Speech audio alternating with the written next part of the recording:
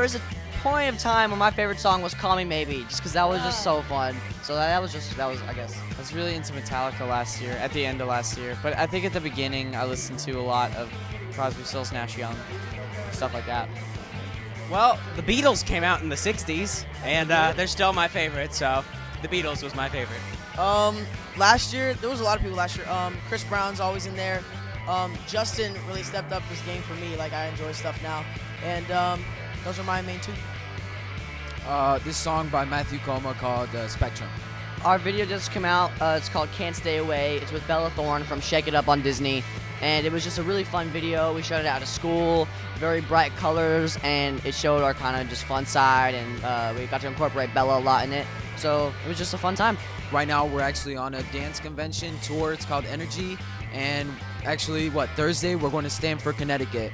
And, we're just doing that tour, recording, just trying to be as busy as possible. And then there also might be a possibility of another tour with Bella, our good friend, Rashawn Fagan, possibly, and some other bands. So hopefully that goes through.